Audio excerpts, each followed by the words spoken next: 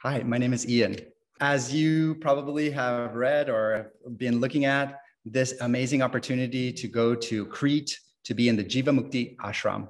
I will be together with one of my greatest Jivamukti inspirations, teachers, and now have the honor to be together with in Crete in this committed practice, going into a deep, deep dive, as it always going to be with Yogeswari, into the practices of the niyamas, which are these internal observances, and seeing where this self-study can actually lead us to deeper levels of devotion.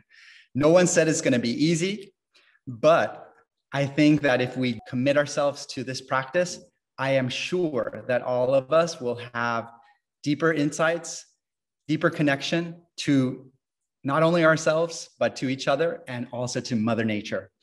It is such a privilege to be with all of you guys, and thank you, and I hope to see you there.